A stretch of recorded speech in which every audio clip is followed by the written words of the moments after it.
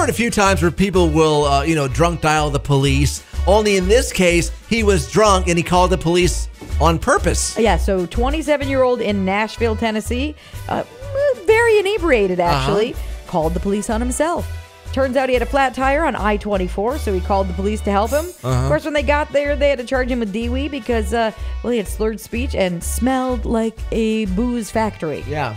So basically, they said, no, we're not going to fix your flat tire. We're just going to put you in the back of the cruiser and take we'll you just in. impound your car. Yeah, thanks, sunshine. You made that pickup easy. Then you got this guy. I'm not sure how you'd be able to conceal this, but he stole the ice cream truck. Well, and not to be mean, how fast do most ice cream trucks go? Not fast, Exactly. So, thief stole an ice cream truck in Vineland, New Jersey.